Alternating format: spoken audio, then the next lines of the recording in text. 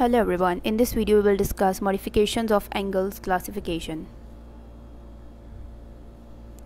So there are two modifications of angle classification. Number one is lischer modification and number two is Dewey's modification. These modification names are according to the name who introduced them, and their respective pictures are also shown. First of all, we will talk about lischer modification. In this year, he modified and he introduced the following names to angles classification. So look on them. Number one is neutral occlusion. Neutral occlusion is the name for class 1 malocclusion. And number two is distal occlusion. Distal occlusion is the name he introduced for class 2 malocclusion. Number three is mesoocclusion for class 3 malocclusion.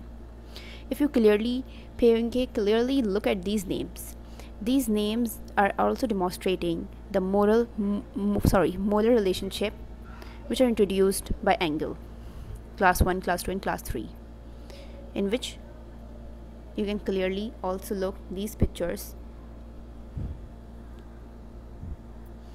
Now we will discuss Dewey's modification. Martin Dewey, his full name. So Martin Dewey divided angles class 1 and class 3 into further types. In class 1, he introduced 5 types. Now, the type 1 is the crowded maxillary anterior teeth. In the first picture is showing it. And the type 2 is procline maxillary incisors. Second picture is shown. Type 3 is anterior crossbite. You can see in the third picture. Type 4 is the posterior crossbite present. In the first above picture, you can see the arrow is demonstrating the crossbite. The type 5 is mesio version of the molars. The pictures below, two of them are showing the mesio version of the molars, the circled ones. Dewey's modification class 3. He modified class 3 into further 3 types. Type 1 is well-aligned teeth and dental arches edge-to-edge relationship. The first picture is type 1.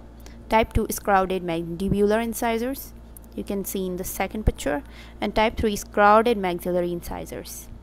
You can see in the third picture. Thank you for watching. This is a series of orthodontics, malocclusion, and these are the modification of angle classification. And the angle classification of malocclusion, we have already posted the video. There is already a video. We have made lecture on YouTube.